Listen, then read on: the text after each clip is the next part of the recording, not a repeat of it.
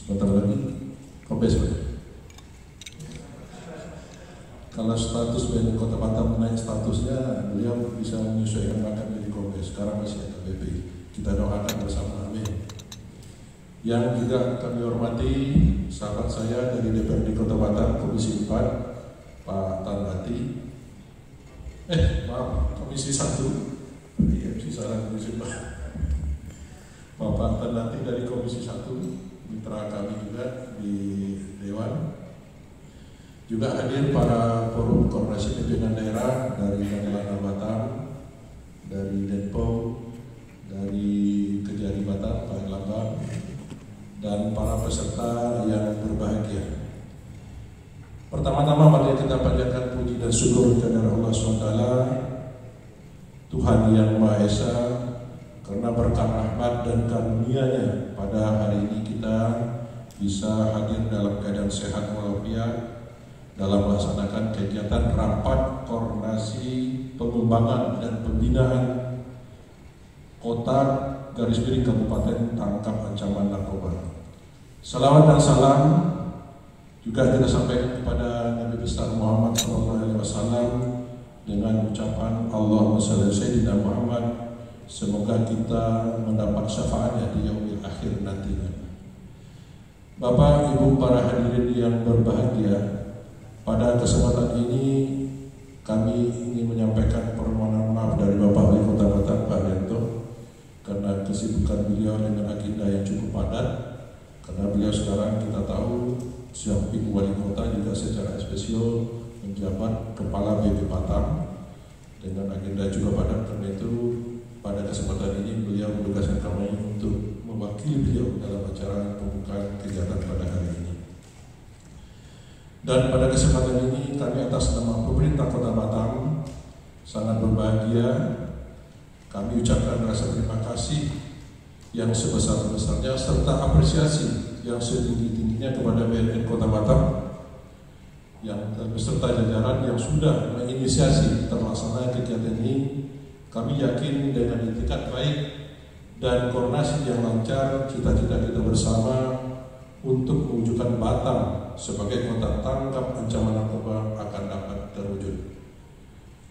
Bapak Ibu para peserta rakor yang berbahagia, jika kita melihat hasil survei yang dilakukan BNN Pusat dan LIPI bahwa angka prevalensi penyalahgunaan narkoba di Indonesia telah mencapai 1,8% atau sekitar 3,4 juta orang dari penduduk Indonesia pada rentang usia antara 15 sampai 64 tahun.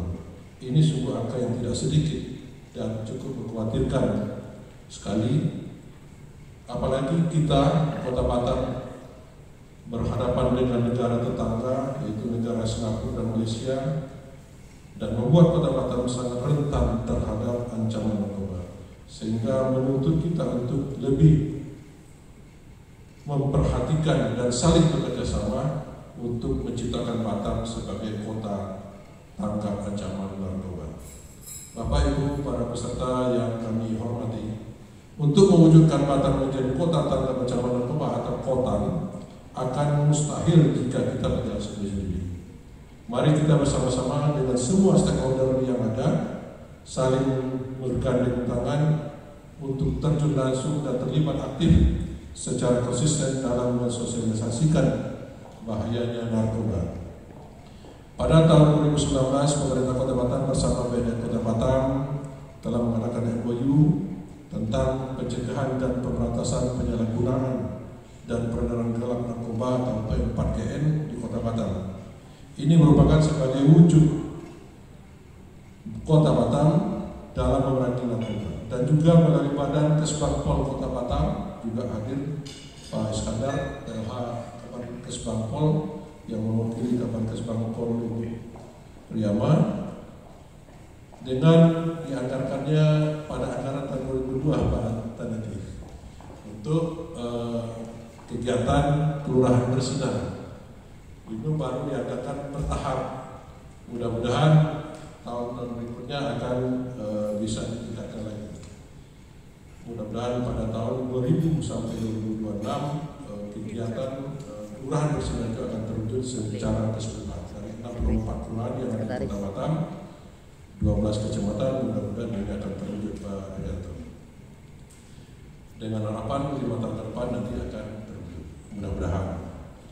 Bapak Ibu para peserta yang hadirin, sebelum kami mengakhiri sambutan ini, saya mengajak semua pihak untuk mendukung BNN Kota Batam dalam upaya mencegah dan memberantas narkoba khususnya di Kota Batam. Saya mengharapkan semua pihak untuk terus melakukan upaya-upaya pencegahan, pemberantasan, penyalahgunaan dan peredaran gelap narkoba atau Pembukaan.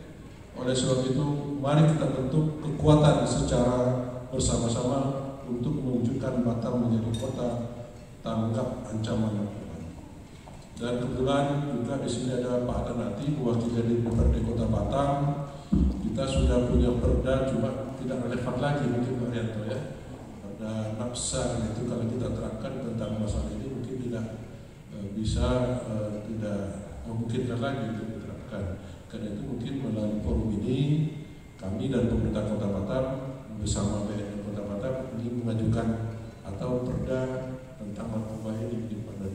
Mudah-mudahan ini bisa ditindaklanjuti sehingga ada payung hukum kita untuk pemberantasan narkoba ini. Dan ini suatu penilaian juga Kota Tanggap terhadap narkoba, Pak Yanto ya. Mudah-mudahan ini dukungan dari kawan-kawan kita di anggota DPR bisa terlaksana dengan baik sehingga Batam betul-betul bersih dari narkoba pada tahun 2006. Mudah-mudahan ini kita tercapai. Baik, mungkin itu saja yang dapat kami sampaikan dengan mengucapkan Bismillahirrahmanirrahim.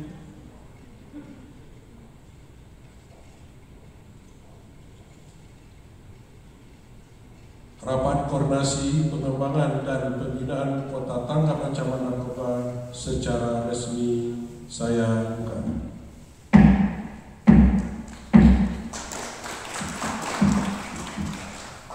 Sebelum saya tutup, ada 2 bait pantun yang saya bacakan.